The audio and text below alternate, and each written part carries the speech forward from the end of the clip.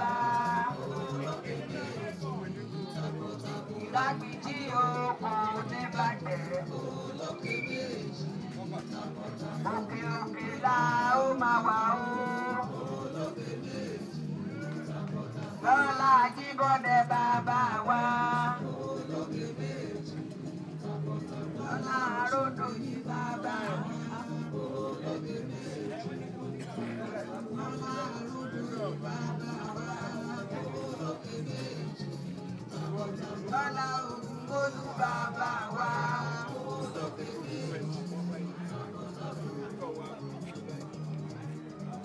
Iragbiji ìlú ọgbọ́n, Iragbiji ìlú òye, ìlú àṣà, ìlú tàbí ni olókè méjì takọtabo.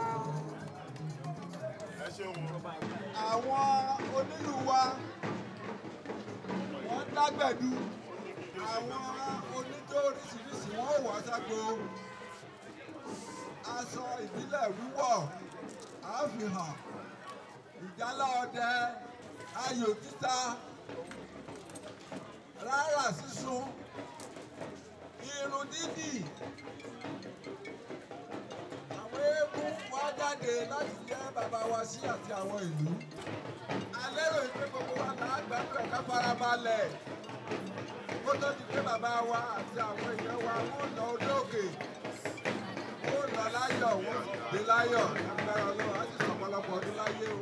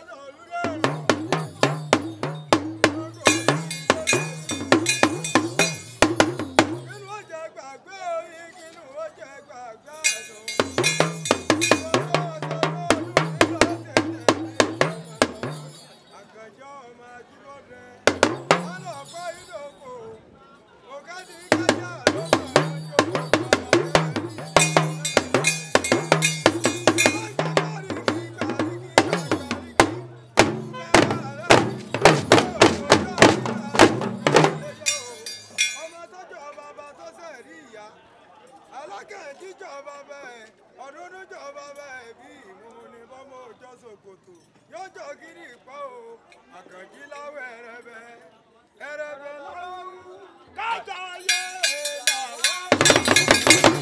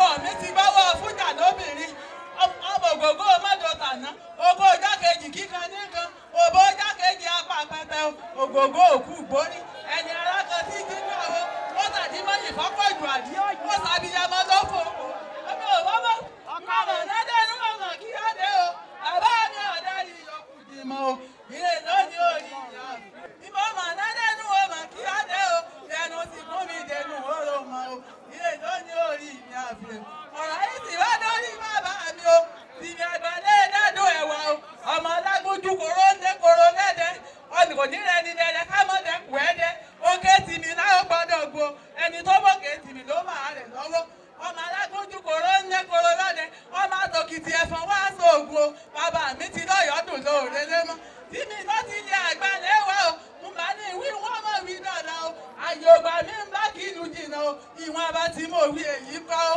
ọba sì yá adarí ìyókù jìnnà o ilé lónìí orí mi àfihàn bàbá mi wọ́n kìlù rẹ̀ olùfún adé tí mọ̀ ní kòkún àrè òṣèlú ọmọ kẹlàwẹ̀ o àrè òṣèlú ọmọ kúlàgbárò ọmọ arúgbó àrè òṣèlú ọmọ kìrìnlàgbárò oníyọ̀ ọjà tẹ́ ọlẹ́pọ̀ nílé ọ̀jì látún fún ọ̀rìn òhòrè bá lùwẹ̀ láre o torí ìkú ká tó rí àrùn kọ́ o bàbá mi tó rí àbíyè ọmọ ni o ire lónìí àrí mi àfihàn.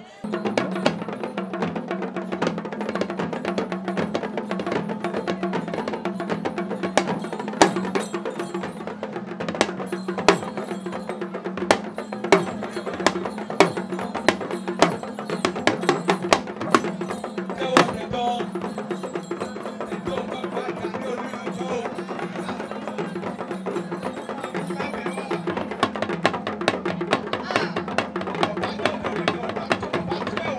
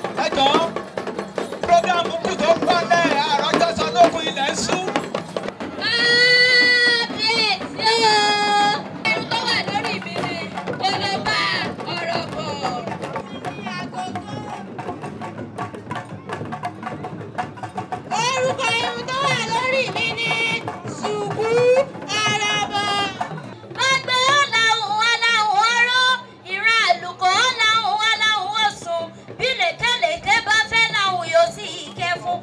Bí rọ̀kọ̀rọ̀kọ̀ bá jí wọn àgbẹ̀gbọ́ oko, rànwùràn owó jí wọn àgbẹ̀ kẹ̀kẹ́ owó.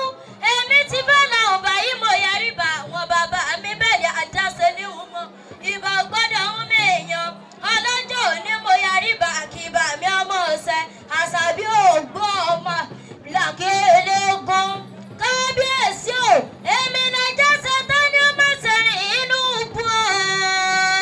Èmi lè fìrìbòjọ́ ṣetán ni ó máa ṣẹ̀rìn ní sá. Èmi lọ ṣe fáwọn oníyẹ̀yẹ́ tán ni ó máa ṣẹ̀rìn nígboro. Ìjẹ̀ṣà òṣèré ọmọ ẹlẹ́ni àtẹ̀ẹ̀ká, ọmọ ẹlẹ́ni ẹ̀wẹ̀lẹ̀. Ìjẹ̀ṣà orídìí ìsáná, ilé lẹ́rú owó tí ń múná roko. Òkèkèké, aṣọ bàbá yín ti bẹ lójúde ìgbàjọ. Èmi mọ́mọ́ bí àgbẹ̀pẹ̀jẹ̀ṣà tí bàbá yín ti fún ni lóbì tó gbó kákáká.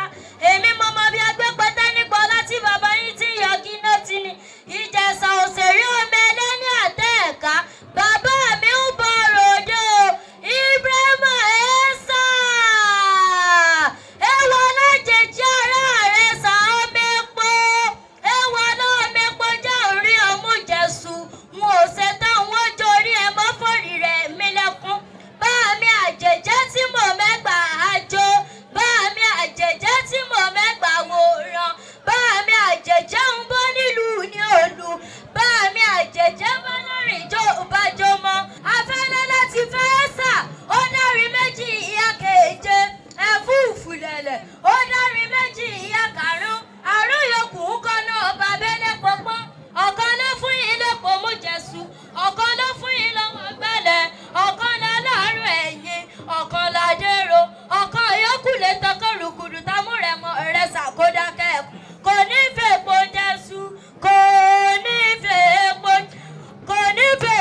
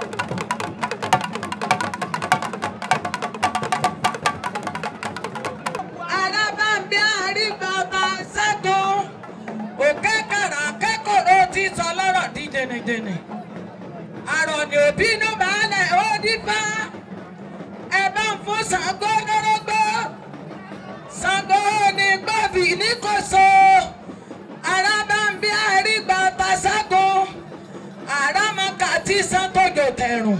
Ṣàngó amẹ́wé lẹ́rẹ̀ o òrìṣà kú torí tìdí ọmọ ẹrù fìsànfìsàn. Ṣàngó amẹ́wé lẹ́rẹ̀ o ó pààyà àgbà tó faṣọ ẹ̀rọ bàǹtòrò arábà. Amẹ́wé lẹ́rẹ̀ o Ṣàngó mẹ́gẹ̀ẹ́rì bí lẹ́yìn o. Ṣàngó amẹ́wé lẹ́rẹ̀ o ó gbẹ́ sọ́sọ́ bójú olóhùn. Ṣàngó amẹ́wé lẹ́rẹ̀ o ó kìdí elégbò bá gbin irun. Ṣàngó amẹ́wé lẹ́rẹ̀ o ó gbà máa nẹ sọ́nù ọtí o. Ṣàngó amẹ́wé lẹ́rẹ̀ o òwúkẹ̀wúkẹ̀ tí jẹmọ bí ìtalẹ̀. Ṣàngó amẹ́wé lẹ́rẹ̀ o olówó orí mi ń jẹ wọn wà nítalẹ̀ nígbà wọn wà máa ká ní wọn máa ká sọ. Àríra o amẹ́wé lẹ́rẹ̀ o ọlọ́dún ní mọ̀tẹ́ lọ́dún. Ṣàngó amẹ́wé lẹ́rẹ̀ o èkùkù máa lò rẹ̀ lárèrè. Ṣàngó amẹ́wé lẹ́rẹ̀ o àágbìdì ọdún èyí ọlọ́run ò ní jẹ́ jáse mọ́. Ṣàngó amẹ́wé lẹ́rẹ̀ o bí Ṣàngó máa ń bínú ọ̀yà sì ṣáájú o. Ṣàngó amẹ́wé lẹ́rẹ̀ o Ṣàngó má gbà o. Ṣàngó má gbà o. Ẹ̀ẹ́dì ní Ṣàngó gbà kó máa gẹ́bọ̀ lọ.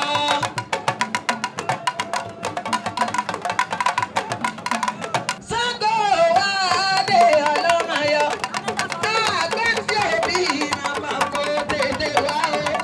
Ṣàngó wá dé ọlọ́mọyọ yọ.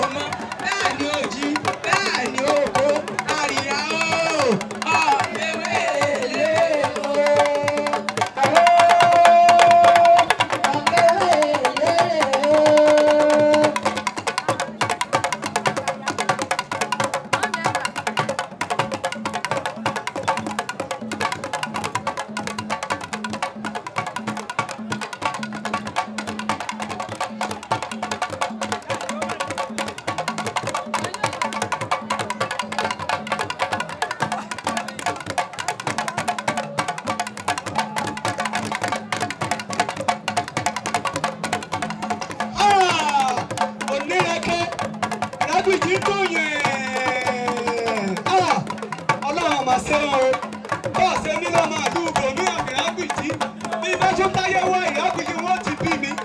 Ẹ ṣe ẹkú òní o àṣẹ mi o gbogbo ẹni tí ó ṣe mí ẹ bá pàtẹ́wọ́ fún wọn gbogbo ẹni tí ó ṣe mí tí ó jẹ́ mí ló bá pàtẹ́wọ́ fún wọn ẹ bá pàtẹ́wọ́ fún Ṣàngó Olúkòso ọkọ yọ.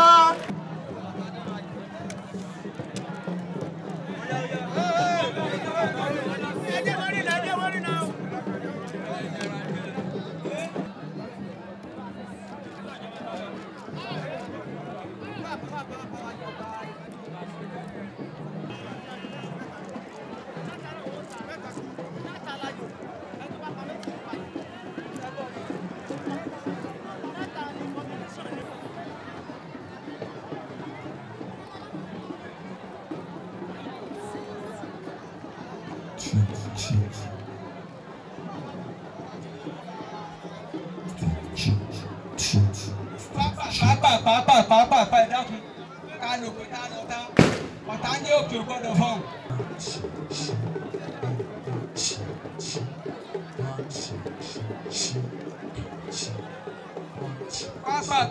Pàápàá.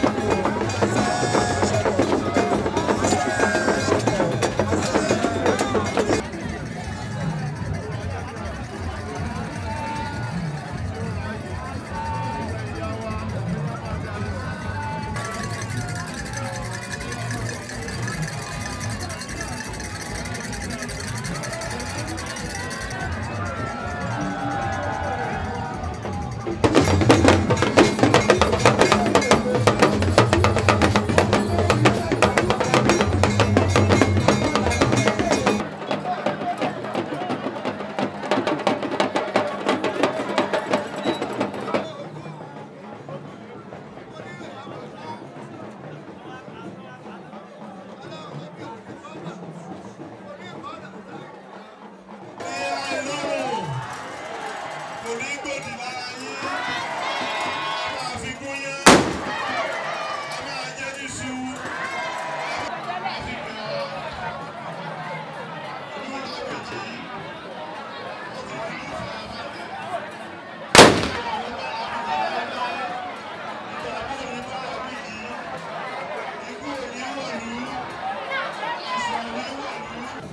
is Oke Iragbiji Festival. It's usually a 7-day program. Today is the grand finale. We usually start it with the beating of the upright drum called Agba. That one will be beaten for 7 days. Thereafter, there will be, like we witnessed today, various traditional events. And by afternoon, the Oba, like I did today, we move to the top of the hill.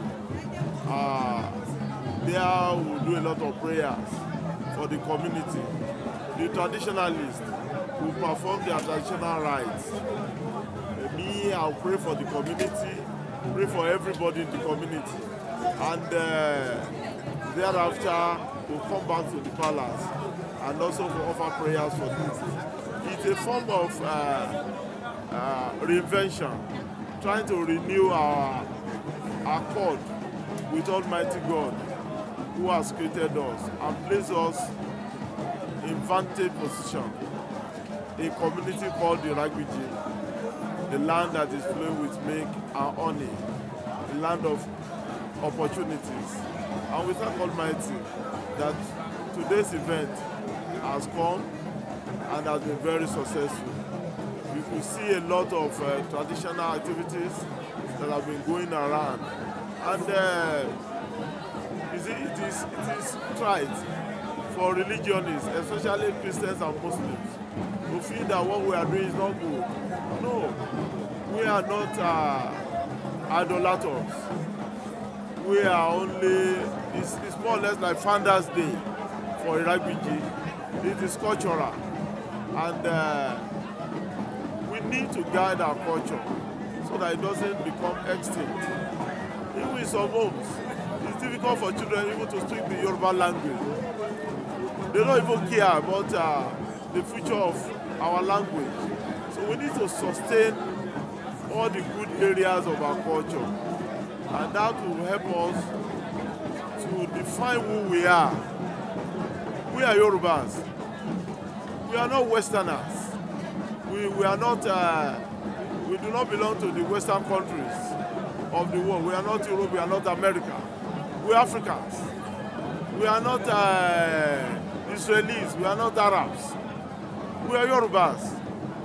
That is not to say that if you are a Christian, you don't practice your religion. If you are a Muslim, you don't practice your religion.